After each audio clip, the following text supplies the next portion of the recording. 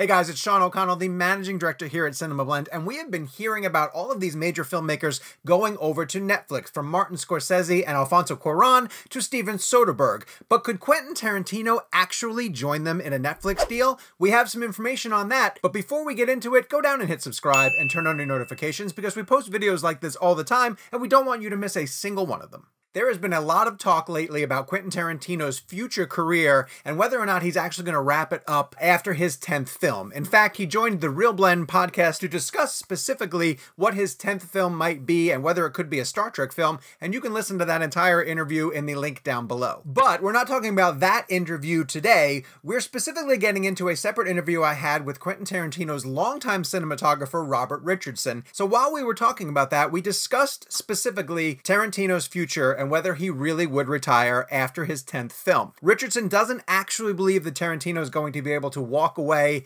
in the grand sense of retiring, and in fact, he brought up the idea of a potential partnership between Quentin Tarantino and Netflix. Check out that portion of our interview right now.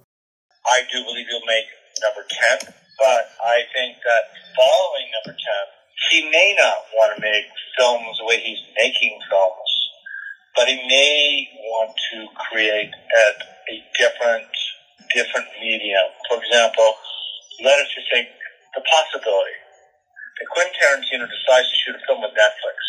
That Netflix film, which will be a series, could be 10 hours long, could be 15 hours long. Right. But it's Quentin Tarantino. Right. Telling a story. I think that's highly possible. I think theater is highly possible. And I think writing books is highly possible.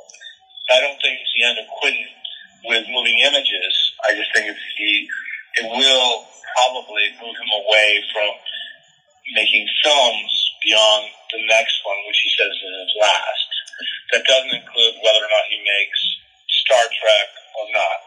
It is weird to hear Quentin Tarantino's name associated with Netflix because he's such a proponent of having films in theaters, but there's so many directors who are taking their work over to the streaming giant because of the freedom that it allows them to explore a lot of different projects. Take Martin Scorsese, for instance, and The Irishman. All of the work that he needed to do to digitally de-age major Hollywood stars like Robert De Niro and Joe Pesci meant that Scorsese could only do that at Netflix. And who's to say that Tarantino won't run into a long-form story that he wants to tell that fits the model that Netflix allows certain storytellers to have?